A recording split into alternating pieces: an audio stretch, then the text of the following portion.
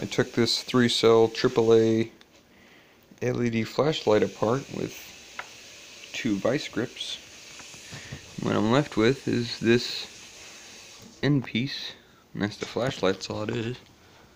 It's really cheap, and it actually kind of works better than the actual thing. There's actually a bunch of juice in this thing. There's enough juice. Let's see if I can show you.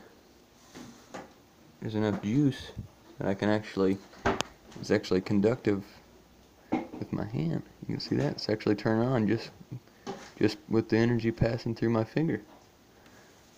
Let's see if I can. See?